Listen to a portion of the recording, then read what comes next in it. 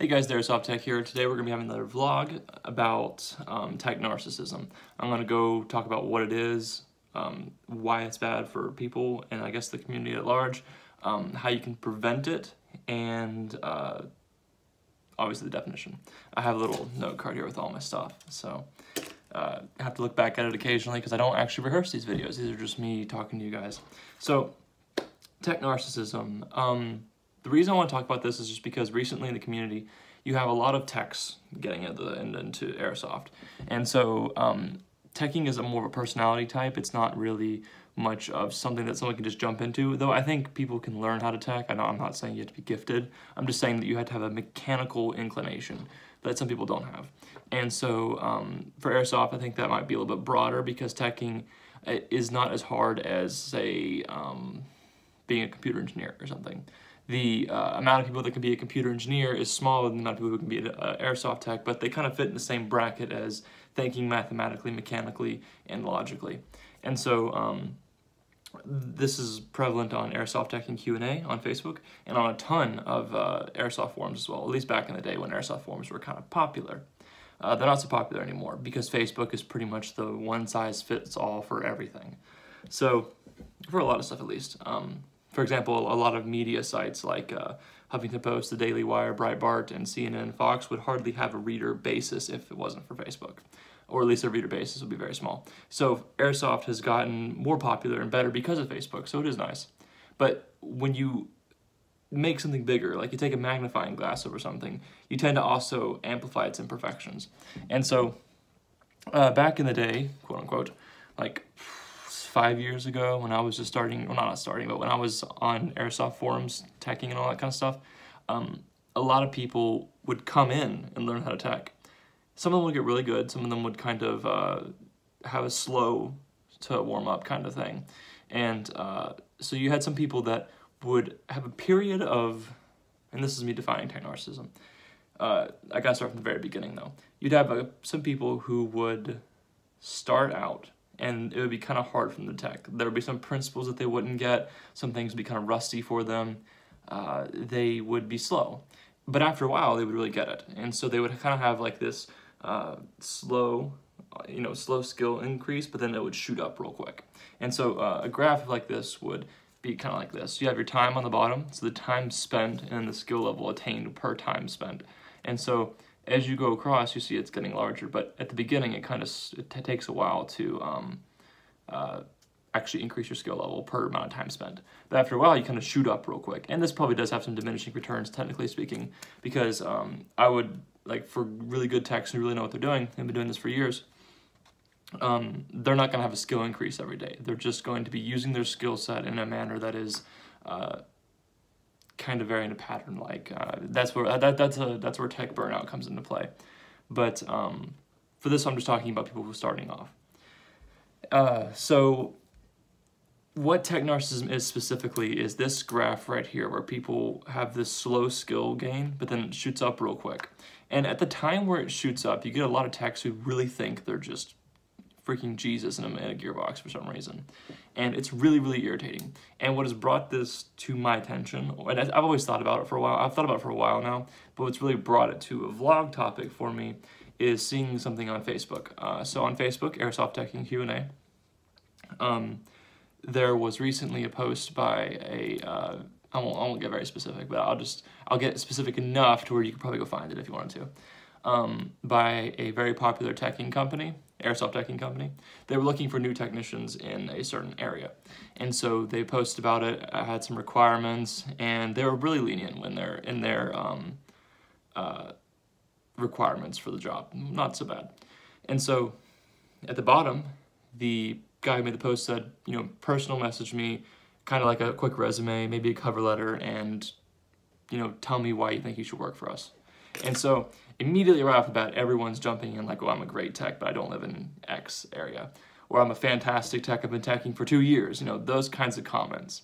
And it's honestly like the teching community and airsoft, people refer to it as a form of cancer because it's stupid.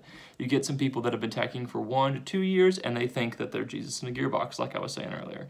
And this is really, really frustrating. It really just is a cancerous thing on the community. it frustrates me personally, because I'll admit I was probably like that at one point, but I don't think I was like that for a long time.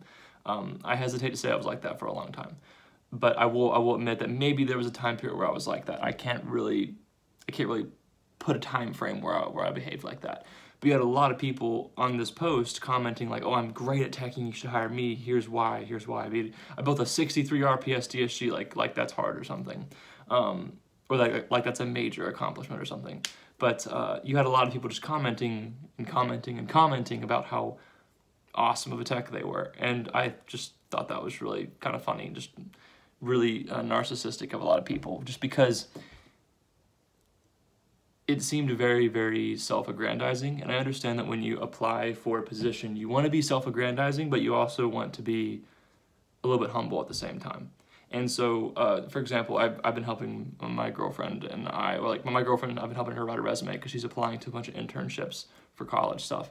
And so, and a cover letter as well for a lot of these places. And so when you write these things, or when you come off and you want to show why a company should hire you, you want to really primarily talk about the company and then talk about yourself, because you want to say, here's why I want to work for you.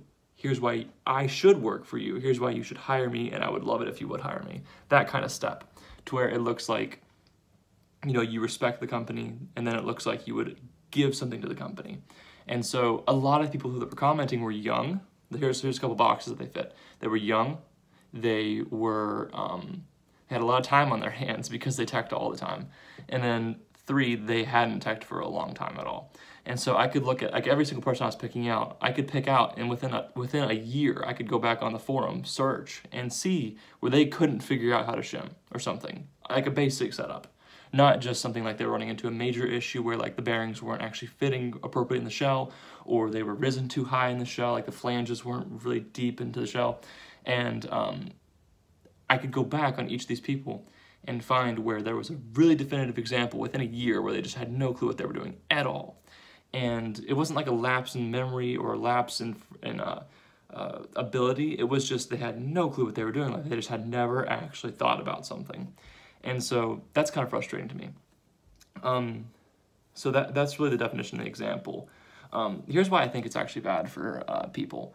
It kind of gives you, because airsoft is a hobby, and some people would argue a sport. So let's just say a hobby, because we can all agree it's a hobby.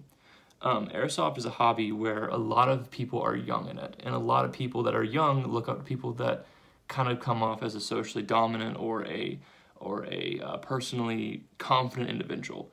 And it's very easy to be confident in yourself, especially over something like Facebook. It's much harder to be confident in yourself in person-to-person interrelationships, or person-to-group interrelationships. But on social media, Facebook, Instagram, or YouTube, it's much easier to be confident about yourself because you are talking to just a camera or you're typing into just a phone.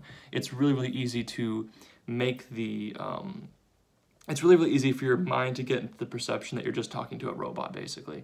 And so a lot of these young techs, they sit there and they brag and brag and brag and brag about their abilities, even though they have trouble had trouble something that was so basic a month ago. Now listen, I appreciate that techs are learning and that they're accepting new information most of the time, but a lot of the time they just don't have ability, and that's really frustrating for people. And like I said, the reason why it's bad is because you have a lot of young people in the community, and these young people in the community look up to a lot of people that are socially dominant, I guess, in these Facebook websites or Facebook forums, that have a lot of confidence as they type and as they comment and make posts. And so this gives some people kind of a bad reputation, I think. It gets them off on the wrong foot, because you may take a step and say, like, I know what I'm doing, I'm really confident in my ability on Facebook, but then when you actually get that person who's going to work on it, you're having an issue and it's been 2 months since you had it shipped to you. And so you can't figure it out, you're having a lot of issues, you're asking on forums, and suddenly you don't look so good at what you do. And so I think it's kind of bad. I think it's less bad for the community, but more bad for someone personally. I think that's really unhealthy for a lot of people. And I just couldn't imagine the messages that that person making the post was receiving. Like, I could just imagine how utterly cancerous is just the best way to describe it. Cancerous messages he was getting from people who just thought they were Jesus Christ in a gearbox or something ridiculous. So I think it's more bad for people who are actually behaving like that, I think it's less bad for the community. The community usually sorts itself out, but I think for the person it can really, really damage them, especially if they really jump headfirst into something ridiculous, like something really complex or competitive. So I really think people, specifically young, confident techs with a lot of time on their hands, to take a step back and analyze what they're capable of, and to just really question themselves and their abilities before they try to take a step forward. So that's why I think it's bad. I think it just gives people a really bad reputation. It makes them look like jerks to people who are, I won't say smart, but more aware of their position than the person who's actually in the position. So it makes people look bad, and it gets you stuck in a really bad corner, potentially. But here's how you can prevent it, though. My advice, like I said, I would think that there was a period where I was maybe like this, but I can't actually put a defined fence on it. I can't square away in my mind where there was a time frame where I really behaved like this. But how I would think you should prevent it is pretty simple, really. Take a step back and realize that when you're on social media, because social media is a big problem here, really.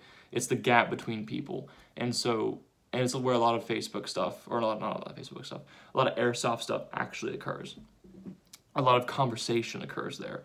I mean, you got to think that when we play airsoft is two things. Well, I'd say three. But airsoft is the social media, airsoft is playing, and airsoft is dressing up. And dressing up and tacking, I'll throw those two together, just so we have a nice three package there. And so when you're not on social media talking to airsoft people, you're playing airsoft while with your awesome guns or with your awesome loadout, either two. Nothing against gear-do guys. I have awesome gear too, sometimes. Some of it's awesome. But anyway, I think the social media thing is a really big problem for people. So the best thing I think you can do to start out is just realize every single time you log on to Facebook and you're on one of those airsoft forums, or you're on YouTube, or you're on Instagram, take a step back and just realize that there may be a barrier there, first of all. And second of all, realize that you're talking to people, that you're not talking to a robot, that you're not talking to someone to get social points. In your mind, you may be thinking that, but as you're typing, as you're communicating, you should realize you're talking to a human being. And so the second thing I think you should do, don't brag about yourself as often. That's just a given, I think, though. But a lot of people have problems with this. They'll see someone make a post saying, like, hey, guys, I just built this awesome 50 RPS DSG. It's one of my first airsoft builds. What do you think of it? And then you'll see in the comments, like, 50 people comment, oh, I have a DSG that shoots 63 RPS. Isn't mine better than yours? You better step up to my level. And then someone will comment and say, oh, I have one that shoots 70 on a 14.8 volt LiPo.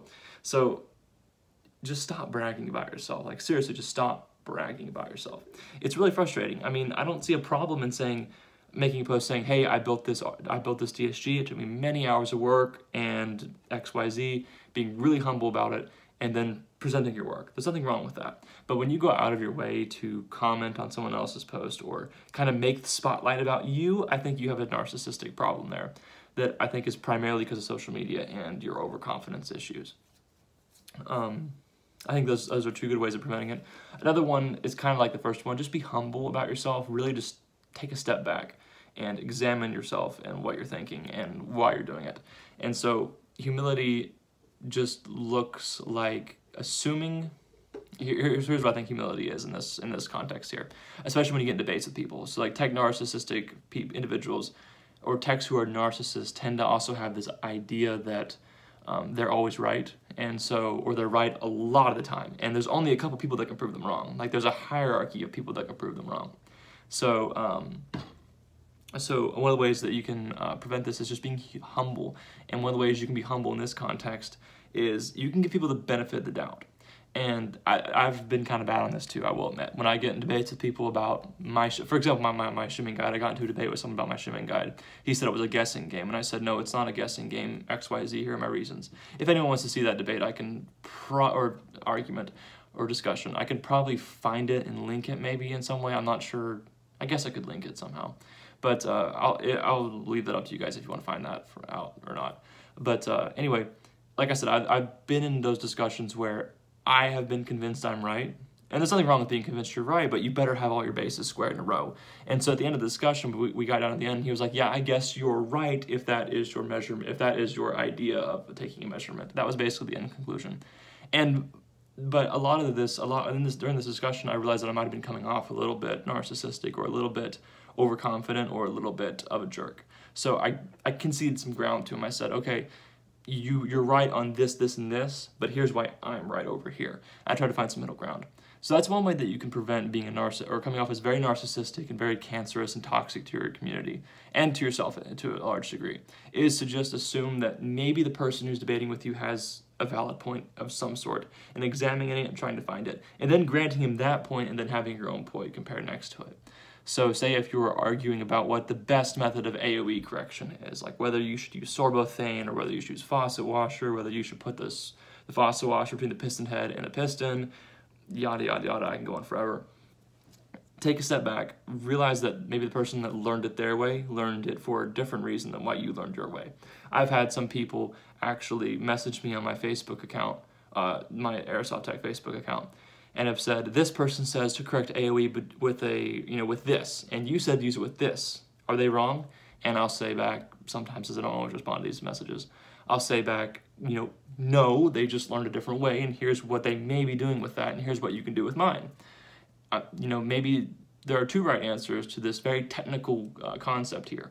So just giving the person you consider an opponent, or the person you consider debating against you or arguing against you, giving them some benefit of the doubt really goes a long way a lot of the time. So that's just one way to also prevent coming off as very narcissistic and toxic to your community and yourself. So that's going to have to do it for this video, though. I've been rambling on for what looks to be almost 17 minutes now, which is quite a long time, and I'm a quick speaker, too. So maybe I'm a little too fast in this video.